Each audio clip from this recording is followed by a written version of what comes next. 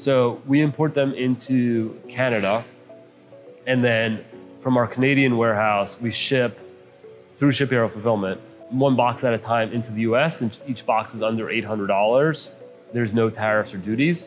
Obviously, we're not actually shipping one box. It's a truck full of different boxes, but each one's for each customer. It's totally legal, it's totally fine.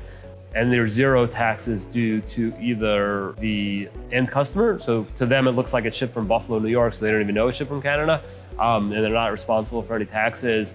And me as a business owner, I don't pay any taxes either, because while it's shipped into Canada, it exports to the US, so I'm not responsible for Canadian duties, and I'm not responsible for US duties because it's less than $800. So again, totally legal. And if you have a high tariff item, significant savings. It saves me over $10 on each bag, which makes the economics work. If I had to pay that, it sort of wouldn't be worth selling the product.